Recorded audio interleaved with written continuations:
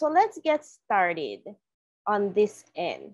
So an overview of the roles and responsibilities, trying to get my screen clear, of a communication secretary. So what does the communication secretary do?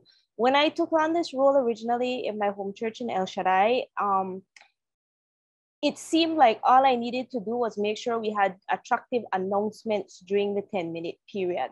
But if you look closer into the role of the communications secretary and the communications department, there's actually the section within our church that is connecting us directly with our community. So of course, the role of the communications secretary, they serve as the head of the communications department in those instances where you have a formal department. In my case, it is myself and an elder who works with communications for El Shaddai, and we try and bring in other members as we see necessary to perform different activities. So the communication secretary works with the local pastor and all the church leaders to ensure clear and effective messaging is sent to the church members and the community at large. So as a communications secretary, you're actually creating two different types of messaging. You're creating messaging that will inspire your church members to be of service and participate in your church activities. And you're also creating messaging that will attract your community to come in and fellowship with your home church. And that's important when we're thinking about the kind of images we're pushing out, the kind of messaging that we're sharing. We keep the membership accurately informed on local, national, and international church activities, initiatives, and programs. So as part of this network, you as a communications secretary also have a responsibility to be in contact with your local mission, and then also with the union, and then through the union to have connection with whatever international activities, international days, initiatives that are coming together. And what this does is that it connects our entire body, our entire faith-based organization as one unit moving throughout the country. So it creates that network of communication. It creates a sense of identity, fellowship, if we're all on the same page, working towards the same goals. And we also have, as Ms. Ellen highlighted just now, the responsibility of having the church properly represented in the public. We, as the communications secretary, as the head of the communications department, you are responsible for the public image of your church, not only in your community, but also nationally. So what does your church Facebook page look like? What does the flyers that your church is putting out there look like? What are the messages that we're posting through our media locally look like? So here are some of the qualities that we should look for your communication secretary. First of all, your communication secretary needs to be an active member of your church. And when I say active member of your church, it can't just be a member who comes only to Sabbath service. It has to be an active member who is participating in all of the outreach activities, because as a communication secretary, you're also capturing videos, you're capturing photos, you're putting together information for news items that can be circulated to your mission, through your social media page, to your membership, your end of year report for your church services. So you need to be a member or have members on your team that will be able to participate in all church activities. There shouldn't be a church activity taking place and there is no communication member there to be a part of that activity. The communication secretary needs to have a discerning eye, very good judgment of when it comes to creating, publishing, and sharing information. Be able to create attractive information, stories, and facts, and be able to edit and present clear materials.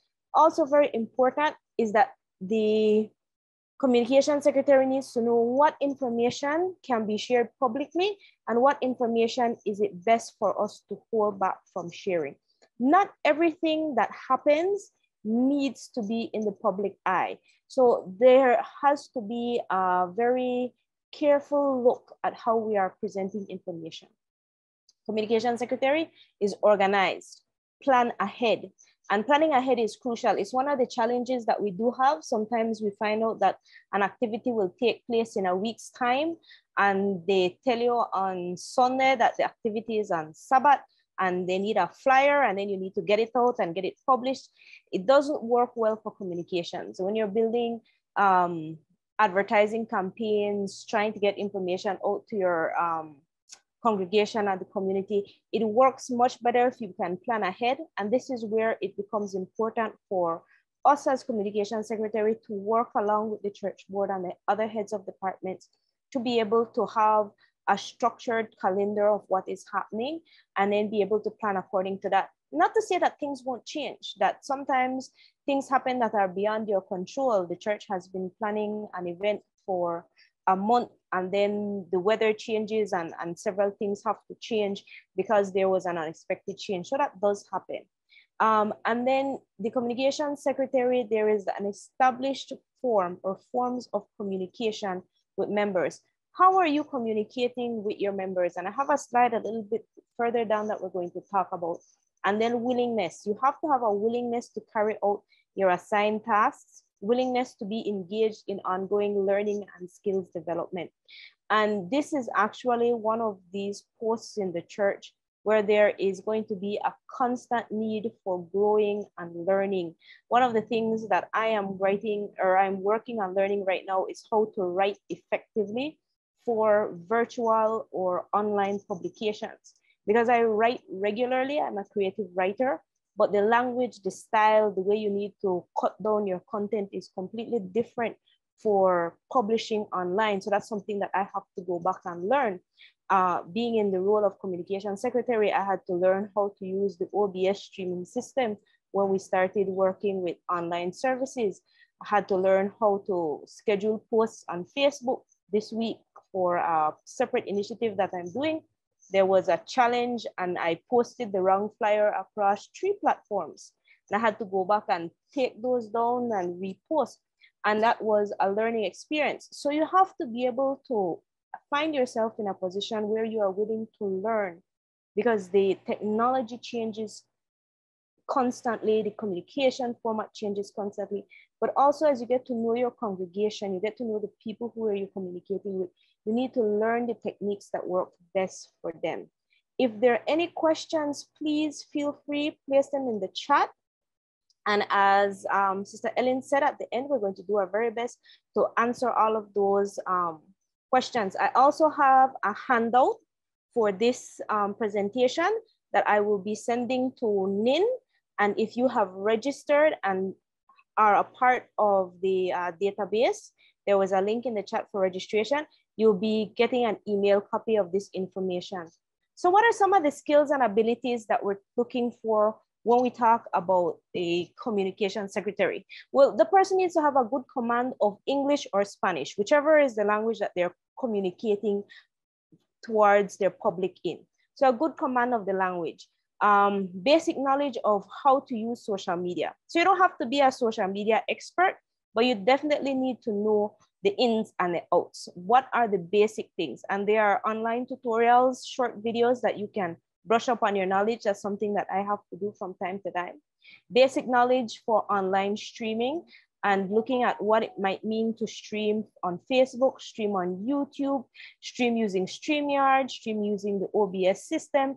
And I know if you are not technologically savvy, all of these things might sound very obscure, but this is also one of the important reasons for you to be a part of the ongoing training, because we're going to be building your capacity to use these technologies for your work. Have some basic graphic design background or skills. And I can honestly tell you guys that I am not good at graphic design. God has blessed me with many, many talents, but graphic design is not one. And that's where using a free service like Canva that I'm using today comes in very handy. There are presets, there are different things that you can use and work with. There are tutorials. So once again, that willingness to learn comes in handy. Some basic filming and editing experience. And really and truly, when we talk about that, it's more, how do you take that cell phone in your hand, turn it over, collect a great film clip with good audio so you can use it. So you're not really looking at you to be an expert, but to have enough skill that what you are collecting, the information that you're collecting is clear, the sound quality is good. You can use it in your local church. You can send it to the mission to be used in the mission field. The mission can send it to the union to be used on the national level. So how do you use the tools that you already have in your hand to the best ability, to the best of your ability? And then of course, your ability to meet deadlines and targets. And that comes again with being organized and structured and having a working calendar. What is the focus of your church this quarter? What are the things that you're expected to produce as a team? And when do you need to have them produced?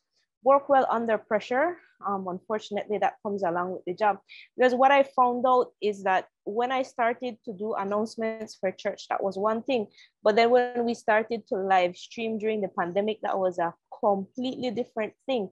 And what happens when your audio goes down? What happens when the computer stops working? What happens when they change the program in the morning because people were unable to show up? How are you able to work along in that circle? And then of course, the 8th is to be able to give and receive criticism. Communications is a crucial department. We are really and truly kind of the glue that holds together so many of the different components of the church, of the activities that are taking place. So sometimes we might need to get a little bit of advice on how to do something better. And sometimes we need to give some criticism. Sometimes persons are asking you to produce communication materials that won't be effective for what they're trying to do. So being able to have that open communication and dialogue, those are very important parts of the skill sets and abilities that you will need. So roles and responsibilities. There are 4 main roles and responsibilities that you will have as the communication secretary. The first one is documenting activities. So that's creating your news items, putting together reports, ensuring that the material that you have developed is according to the Adventist News Network style guide. We do have copies of that style guide that can be shared digitally, and that you maintain and ensure proper storage and safekeeping of the church's communications equipment, whatever those may look like. The second one is you keep in contact with your members. So along with your church clerk, you should be able to create and maintain an accurate contact list for your local church members, and then maintain the local church's social media presence through the creation of social media posts and the management of social media pages. It was very funny. About a couple of weeks ago, I was talking to Nina about something, and he asked me if I wanted to cross post on my church's social media page. And I had been thinking all this time that I was the admin of the El Shaddai Facebook page, and I come to find out that I'm not, because I wasn't the person who set up the page.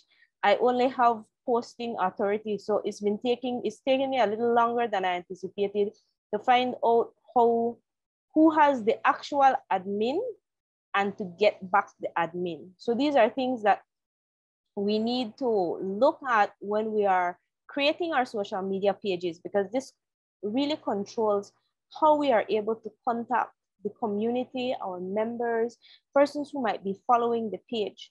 And then communicate key messages to the membership throughout the week, depending on what kind of programming the church is having. We also assist the local church departments in planning and promotion of their activities, and you assist the church clerk in posting messages to the church bulletin board. And then your responsibility to the local mission and union. First of all, if you haven't done, I'm gonna ask you at the end of this session, and if Nin can post up the links in the chat, is to go follow all the official mission, union mission social media pages from your personal account and from your church account if your church already has one, so that you can be up to date with the information that they're sharing.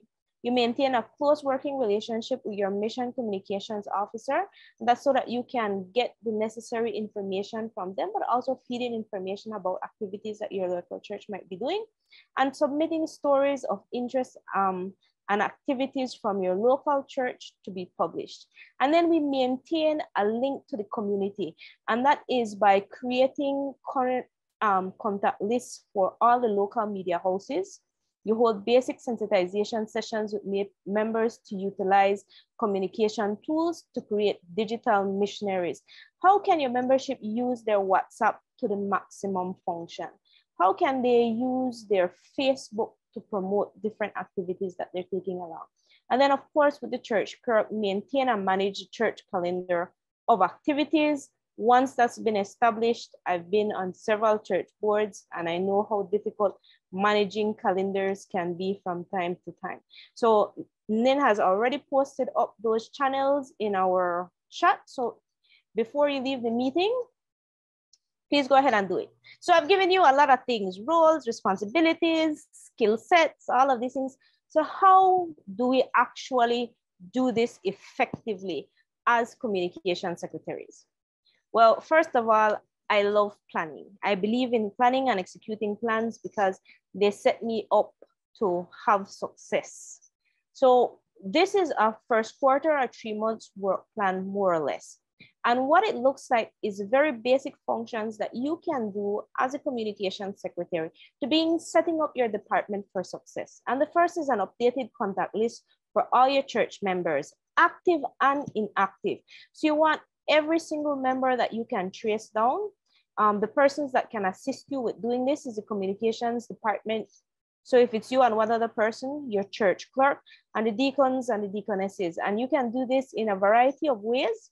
You can collect phone numbers right after church. You can post up in existing groups that you might have. You can put a call out on your social media page, but give yourself more or less 2 months to be able to create this contact list. And you can decide if what you're asking for is just names and phone numbers, or if you're looking for names, phone numbers, physical addresses, or if you're looking for names, phone numbers, email addresses. And that all depends on how you are planning to interact and communicate with these persons.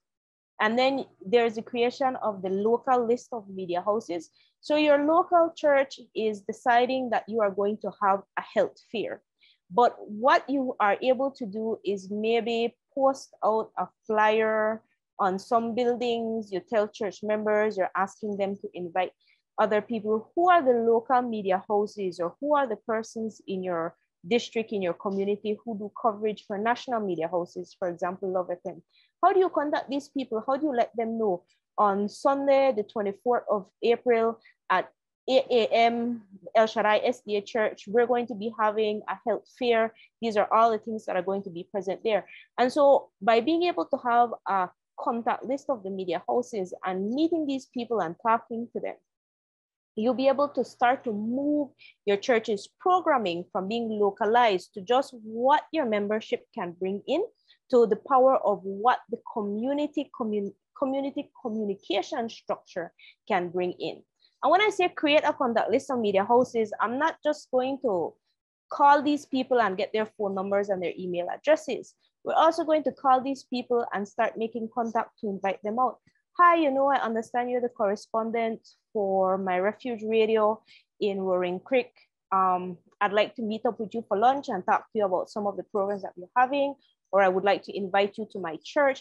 And you create relationships with these media houses because that builds your ability to have coverage. Creation or updating of your church social media pages for the local church. And this is one of the points where you have to start to ask your members to like the social media pages. That's one of the things I learned running the social media page for my local church. A lot of my members don't interact with the social media page. It is mostly used by persons who have visited 1 or 2 times, members who are no longer living in Belmopan, but are might be out of Belize or out of district, and they use it to follow updates of the church. So important church information, upcoming meetings and activities that people need to be in person aren't messages that I would necessarily push through that social media page, because majority of my members, my active members, aren't interacting with that page. And that is a little bit because of the age difference, and also because the younger young people are interacting with other social media pages that deal with Adventism. So you have to look at that too. Who is the population that's actually using your social media pages? And so what are the effective messages that you're going to be placing on those pages? Confirm a calendar of local church activities for at least a quarter and see that it coincides with your mission office calendar. And then promotion of the church's social media pages for local members to like and follow. And you also want to be able to include in that the national pages to like and follow, other national media houses that we have, ATN, Life FM radio, the official channels that provide information for denomination. So what do you need to do this work? Ideally, in an ideal world, you'd have that entire list of things that I have there, projector, laptop, one or more web camera, all the connections, high resolution digital camera, your stable access to internet, your printer, your sound system, church bulletin board, and then your administrative access to all social media accounts. But really and truly, as a communication secretary, very basic things that you would need is a laptop computer that is working, a smartphone that can also double as a digital camera, a stable internet connection, and connecting to a printer from time to time. Never underestimate the power of your church's bulletin board to get messages out. I'm sure you've all been at church. I'm sure you've all seen young people and even sometimes older members who are kind of just meandering outside of church, whether they're trying to stay awake or they're trying to avoid service. And eventually they all start to look at the bulletin board because you're looking for something to do. So if you have a bulletin board behind your church that is well up to date, that has attractive flyers, that has upcoming activities. And one of the things that I always stress to department heads at my church is when you are posting up that you are going to have an activity, post up where there is the opportunity for service as well. What do you want members to do at this activity, not just that you're having activity? And you'd be surprised just how that simple bulletin board would get a lot of attention and questions for what is coming up and participation from your local membership. So if we look at this slide, we look at our traditional ways of communicating and the traditional formats in which we're used. So the first one, of course, is our church announcement during our 10-minute section, the church bulletin board, which I talked about earlier, and you might possibly have a phone tree. And if you don't have a phone tree, I would suggest that you create a phone tree because it is something very useful for older members. And what a phone tree looks like is, I call Sister Ellen will call Brother Nin will call Sister Maxine, and we will get the information across while we are still building and strengthening community. So a phone tree is just that link of who's contacting who for what reason. And now we have different forms of communication. WhatsApp groups, and you will notice that your WhatsApp groups will tend to have more persons who are a little bit younger. And if it has older members, your older members will tend to be a little bit more silent, or they will be the ones who are forwarding information to your WhatsApp group constantly. So there is a need to be able to figure out how we're going to navigate these groups. I personally don't like WhatsApp groups for communication because a lot of communication is dependent on tone, intent, our ability to talk. So while you can send a message in a WhatsApp group or a reminder, it is not an ideal place for a discussion or for people to sign up for an activity. Those things are left better for in person so that there is less chance of misunderstanding. And then, of course, the social media pages that we talked about, is most of your congregation working through Facebook, and most of them working through YouTube, well, not YouTube, Instagram, TikTok. What are the different social media pages and platforms? And you might find that right now you might only need one or two for your church. And then from there, you start building the others. So you have to look at what are the needs of your church and how are people interacting. What are the pros for having a Facebook page versus having a website per se? What is the needs, the upkeep? And if you don't know all of these things, it's a perfect opportunity to learn. And of course, text reminders that come in from time to time.